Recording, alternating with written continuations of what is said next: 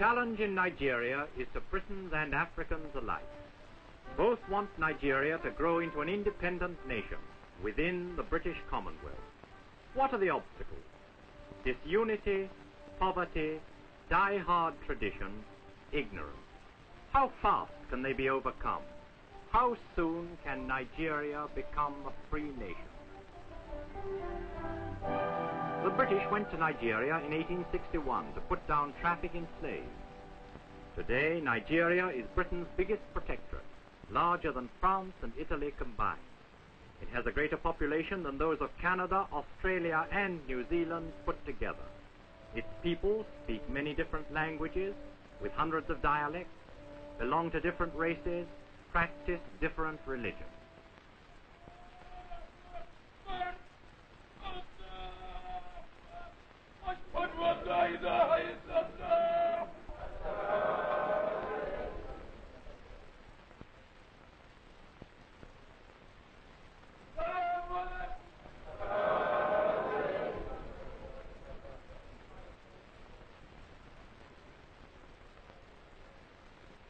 In the Muslim north, on the fringe of the Sahara, live the Hausa people, rooted in tradition, often suspicious of Western ideas. They form half the population of Nigeria. Only 50 years ago, their ancestors were ruthless slave traders, raiding and devastating the villages of their weaker neighbors in the south.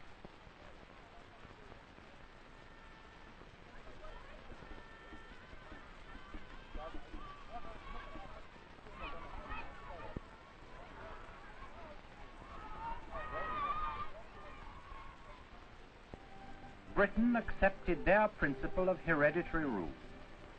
And today, in the House of Chiefs, the emirs, their rulers, meet with British officials to administer the northern provinces.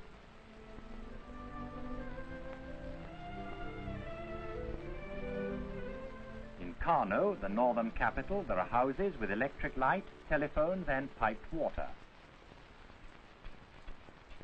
But modern ways have hardly touched the mass of people outside the cities.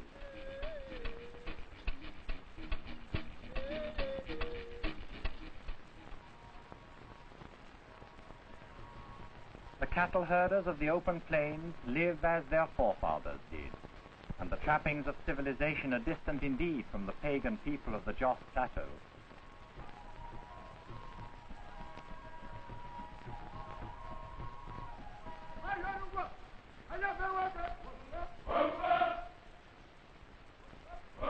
In the southeast, the Igbos, farmers and smallholders, eager to learn, sometimes ready to contribute their labor free for community projects like this new road, linking together two villages.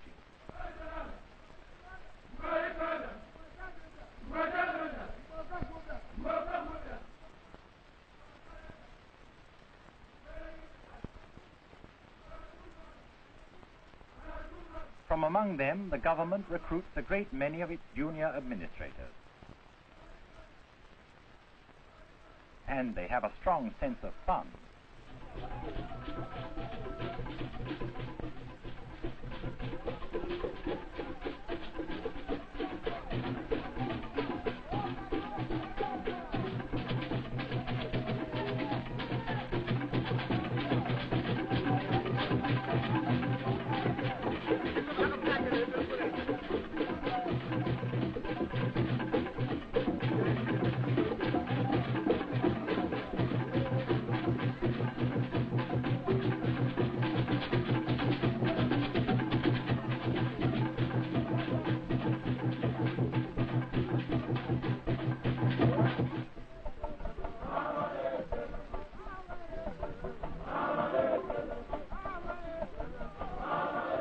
In the southwest, the Yorubas, fishermen, boatmen, farmers.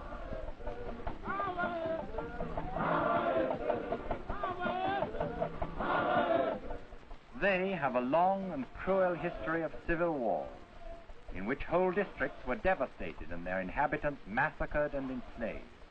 Now their chiefs rule peacefully with British advice. Their capital, Ibadan, is the largest Negro city in Africa. But deep in the interior, old habits and old beliefs are still strong.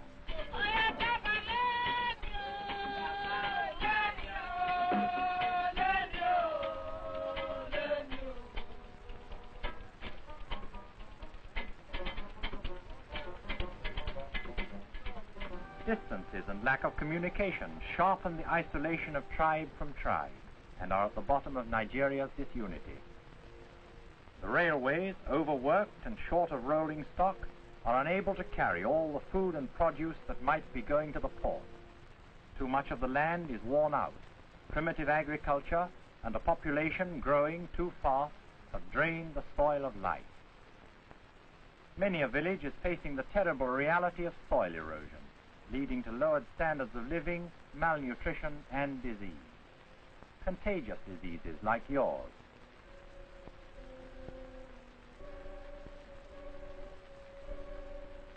Hookworm, often caught from infected water. Malaria, carried by mosquitoes, and epidemics of smallpox, yellow fever, typhus. Blindness, perhaps 10 times as common in Africa as in England. Sleeping sickness, spread by the tsetse fly. Leprosy, 68,000 cases treated in a year.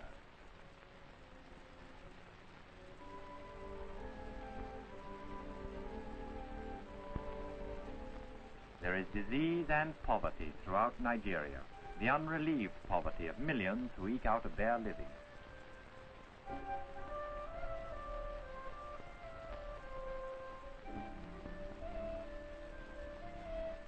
Lagos, the capital, is badly overcrowded. 3 out of 5 of the dwellings in the city have been condemned as not fit to live in. People are drawn to Lagos by the hope of a better job with more money, but there are not enough jobs. The startling truth is that the population of Nigeria has doubled in 50 years of peace. There can be no solution to Nigeria's problems unless her development, both economic and social, can be made to keep pace with this rapid growth of her peoples.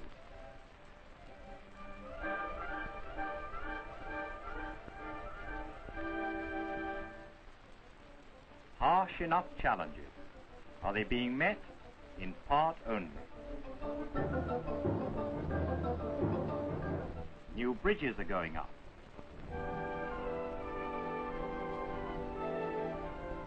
Great efforts are being made to patch up rolling stock and to keep it in repair.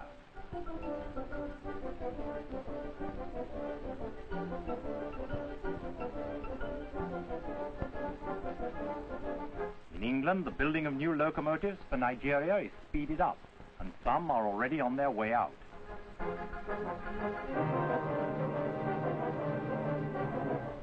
Mechanization has made a good beginning in the government-owned collieries in the east, and will increase output when the railways are ready to take the coast.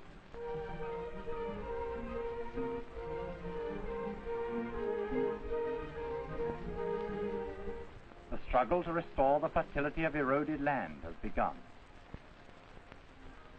At Minna, a dam is being built to irrigate parched soil and to supply villages with fresh water. A generation of better farmers is being built up, slowly because there are always too few instructors. But many young soldiers have come back from service in Burma and elsewhere, anxious to learn and ready to pass on their new knowledge to the people in their villages.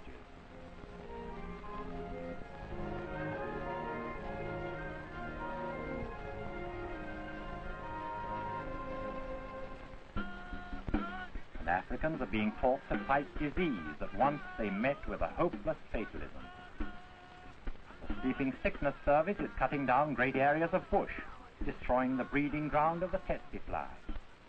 Malaria is being kept down by the clearing out of mosquito swamps. Hookworm diminishes when clean water is available.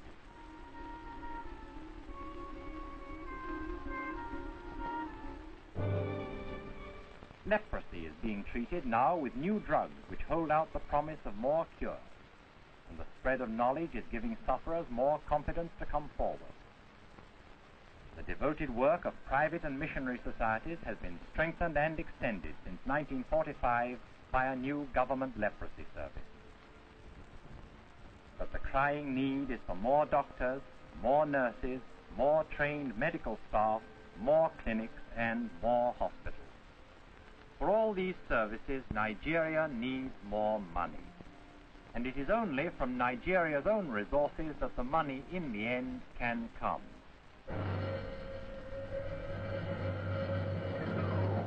The country has great resources. Exports in 1947 amounted to £37 million sterling. Timber produced £750,000 in exports. Cotton, £300,000.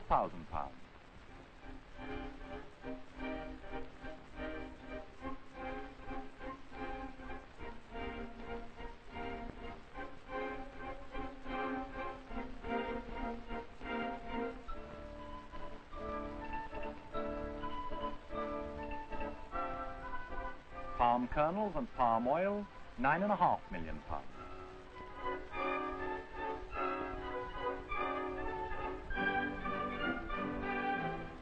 Ground nuts for fat, £6.25 million.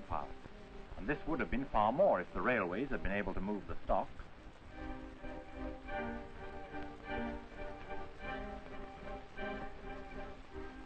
Cocoa, £10.5 million.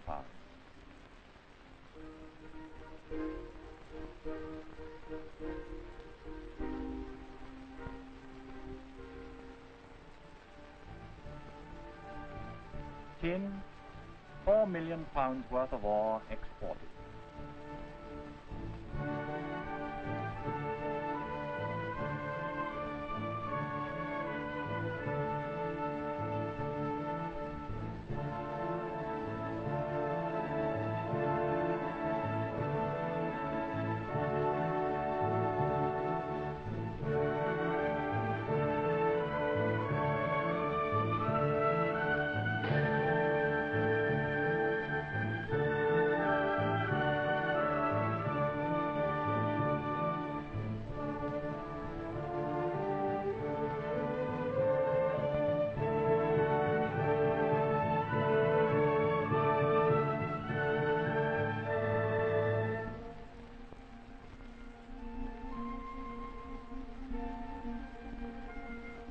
And along with the privately owned industries, there is growing up a government-inspired cooperative movement.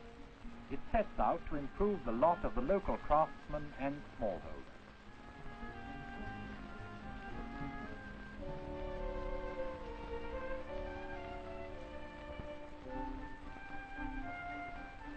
The biggest of the cooperatives protects the cocoa farmer, helps him to sell his crops in the best market and to grow better cocoa. From the taxes and duties paid by industries, the Nigerian government derives a good part of its revenue.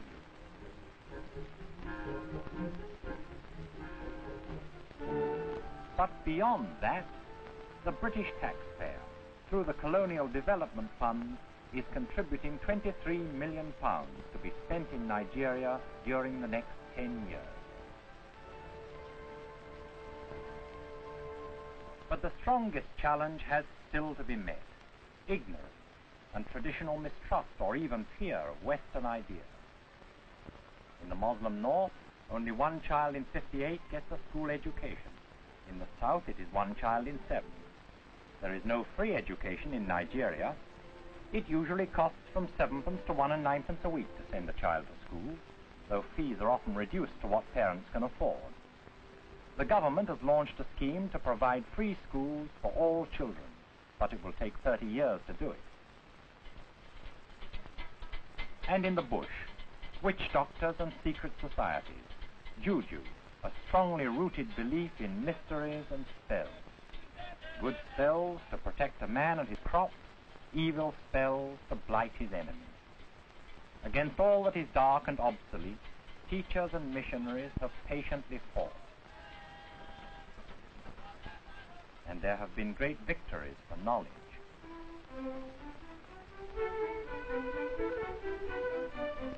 Many Africans have risen to distinction and today occupy important posts: police officers, barristers, high court judges.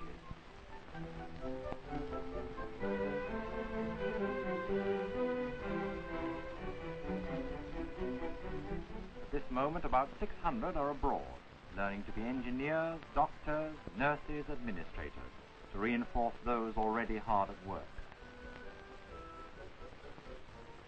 But in both North and South, and especially in the South, there are critics who are dissatisfied with Nigeria's rate of progress.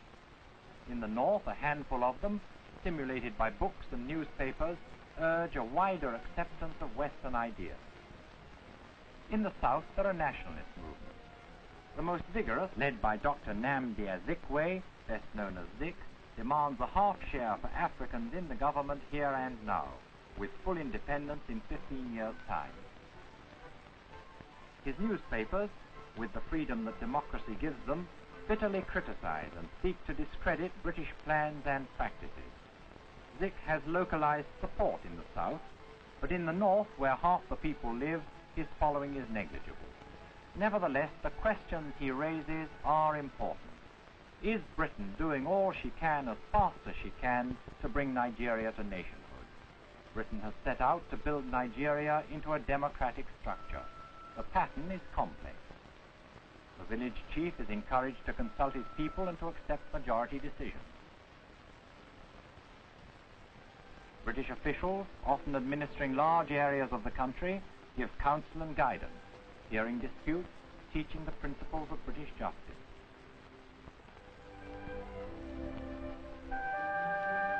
The emirs and chiefs, whose authority was recognized before Britain came to Nigeria, helped to run the country under the system of indirect rule, with the advice of a civil service under the governor in Lagos. In 1946, Nigeria took a great step forward. A new constitution was adopted, setting up in North, East, and West elected houses of assembly to take decisions on regional affairs. At the same time, the Legislative Council was reformed and became a parliament for all Nigeria. In both assemblies and councils, Africans are in a majority, and though they are subject to the overriding power of the governor, all are able to learn and to practice the arts of government.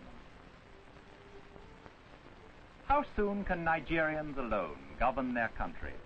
The sharp conflict is not over the ultimate aim, but over the time it will take to achieve this aim.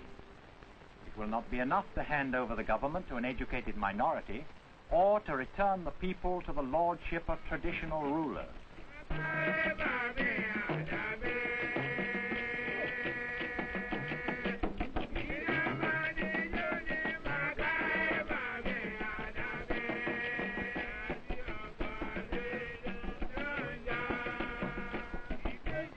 All the people must be enabled to exercise theirs and as citizens.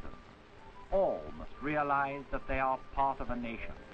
But there are brave beginnings of a new sense of community in the experiments in cooperative effort, and most hopeful of all, in the movement for mass education that has appeared, notably in the East.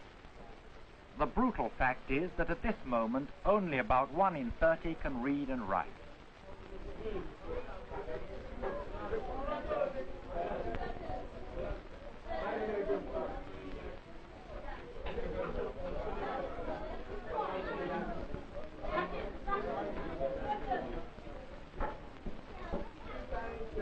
How soon? British and Africans, working together, may have only a generation or two to accomplish what they thought to be the work of a century. The challenge must be met in this modern age.